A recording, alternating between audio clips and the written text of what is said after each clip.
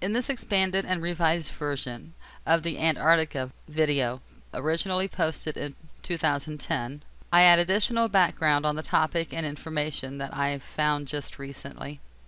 I cannot teach all the science behind it, but I can and do give a broad overview.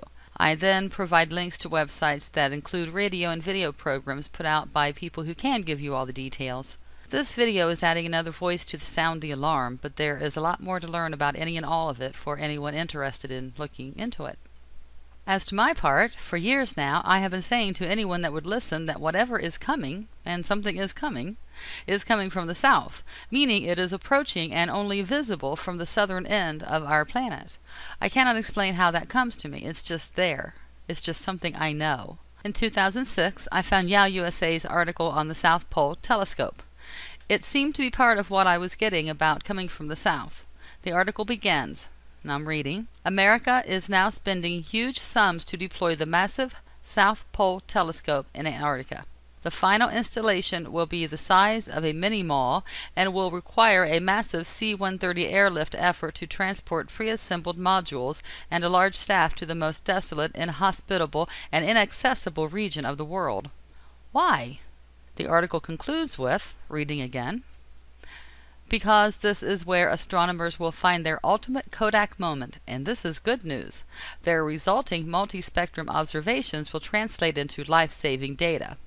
Well, personally, I think someone has to be really optimistic to think that any of the information that they get down there is going to be used to help the majority of us, but that's just my cynical little mind at work.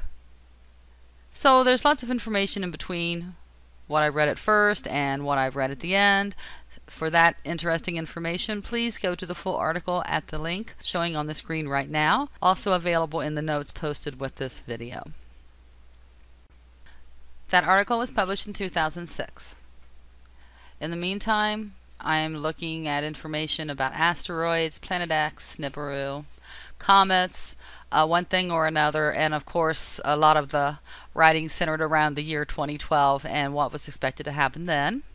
Remarks from Webbot guru Cliff High in a 2008 Coast to Coast interview were the basis of the 1-minute Antarctica video I put together in 2010, which itself was prompted by information compiled in the article The Star of Saturn, which is also linked in the notes on the video here. And now you're going to hear that section of the interview that was in the original video I put together.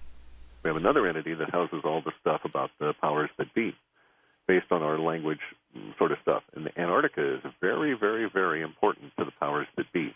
Far more language now than in their little entity than was found 2 years ago, 2 years before that. And in 1998, when we first started getting into this sort of thing, it was virtually not there at all. So it's really scaled up over, say, the last 10 years to the point where about 13% of the linguistics within the powers that be relate to things like Antarctica. I wonder if unexplained why kind of things going on there. Is that like a place to escape to for the elite? No, it doesn't appear that way. That kind of language is not associated with it, no. It's more like there's something there they're interested in or something going on they're interested in. Yeah, it's a big key to whatever is driving them. And they are being driven. Needs must as the devil drives. The powers that be are getting really wacky, and it's because of what they know that we don't.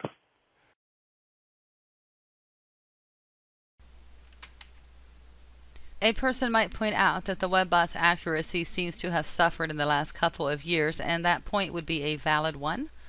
Yet, taking the Webbot at face value for what it is supposed to be, software bots crawling the internet for frequency of information, the comments given in this interview are not predicting what will be, but reporting what is. One would not need that source to know this, because Yao USA reported on the rush at the South Pole Telescope 2 years before this interview. Citing that interview, then, is not a recommendation of following the Webbot project for divination of the future, but using it in an instance as confirmation of the existence of evidence in the data out there somewhere of what someone interested in the matter would have already known through other research. Hope that's clear as mud. That interview, as I said, was in the 2010 video. Today, I bring to you information shared by James M. McCanney in his weekly Science Hour radio program from February 23, 2012. He may have said this before, but I have not heard it. Admittedly, I have only listened to his radio programs for the past month or so, having come across him many times previously on Coast to Coast AM. In this program, Mr. McCanney was speaking about the Planet X disinformation efforts by NASA and how there are so many so-called experts who know nothing because they cannot see where they need to see to know what they claim to know. Mr. McCanney's credentials are sound. The information he puts forth makes all the sense in the world, when a lot of the official science out there seems to have a lot of holes in it. When you look at what's really happening in the world and what the historical record shows has happened in the world, and then you try to put together what they're saying it is. But anyway, you can. I bring that up to speak to his credentials. There's a link to his bio from his webpage in the notes on this video. Mr. McCanney gives out tons of information. He goes into great depth on everything that he covers. You have to go to his website and listen to the whole thing.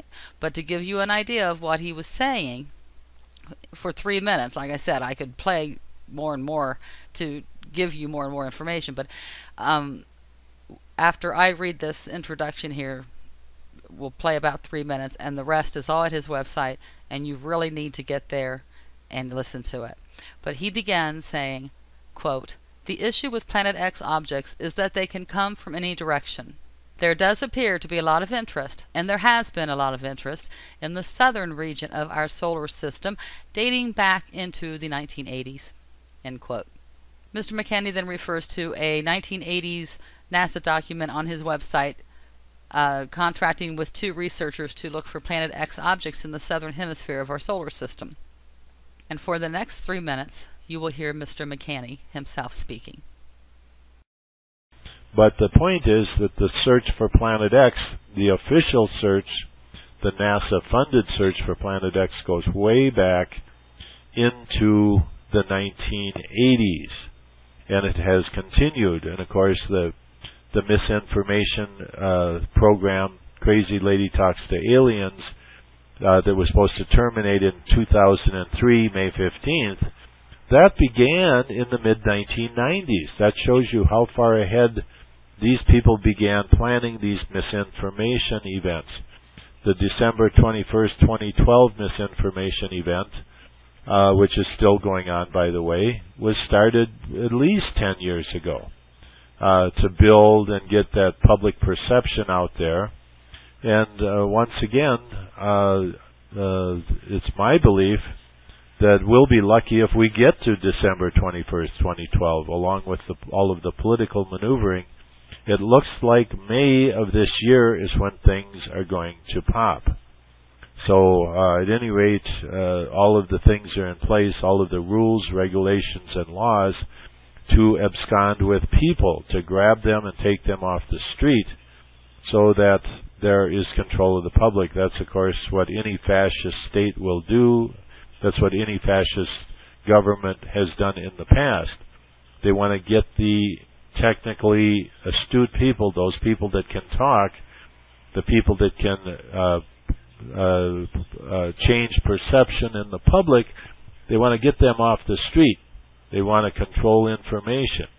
And so information is what you use to control people. So at any rate, it looks like this spring sometime, with all of the issues going on in Iran, as I said, any natural events would be coupled with political maneuvering. And so if there were a world war going on, with Israel attacking Iran, all of the borders around the world would shut down.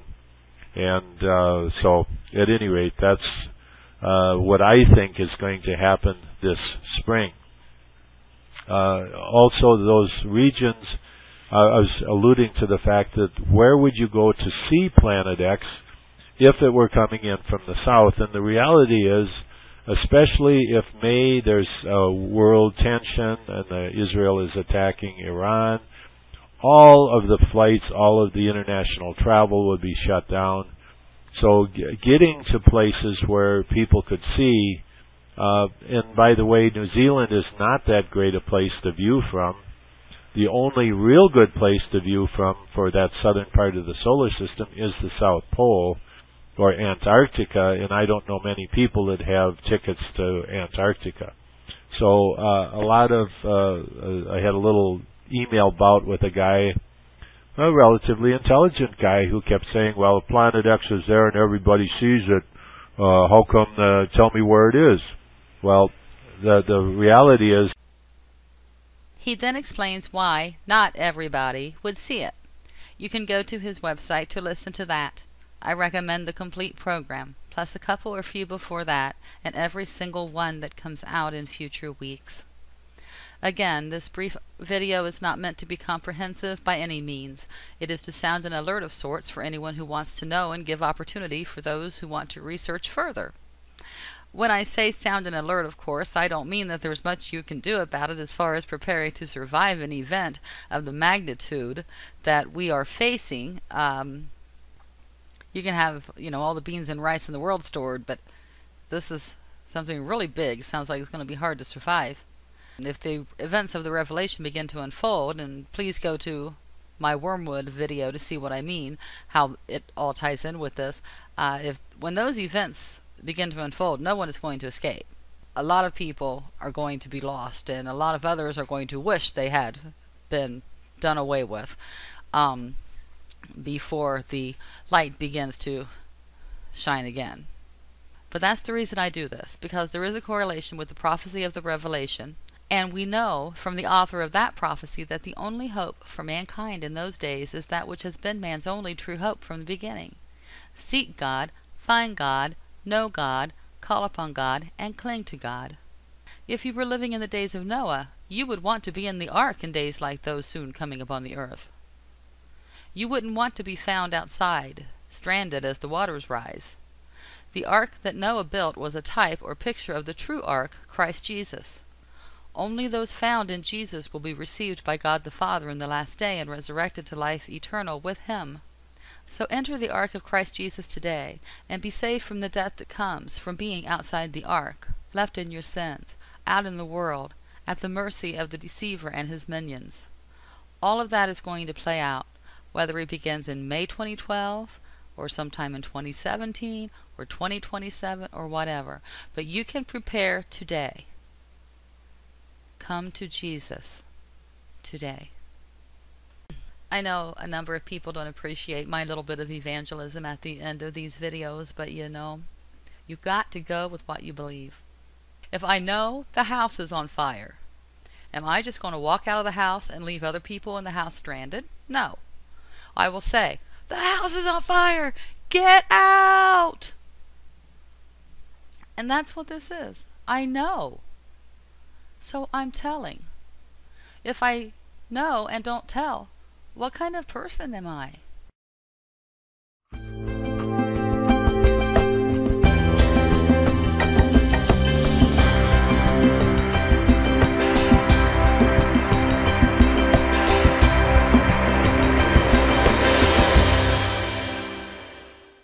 We have another entity that houses all the stuff about the powers that be, based on our language sort of stuff. And Antarctica is very, very, very important to the powers that be. Far more language now than in their little entity than was found 2 years ago, 2 years before that. And in 1998, when we first started getting into this sort of thing, it was virtually not there at all. So it's really scaled up over the, say, the last 10 years to the point where about 13% of the linguistics within the powers that be relate to things like Antarctica. These I wonder if unexplained why kind of things going on there. Is that like a place to escape to for the elite? No, it doesn't appear that way. That kind of language is not associated with it, no. It's more like there's something there they're interested in, or something going on they're interested in. Yeah, it's a big key to whatever is driving them. And they are being driven. Needs must as the devil drives. The powers that be are getting really wacky, and it's because of what they know that we don't.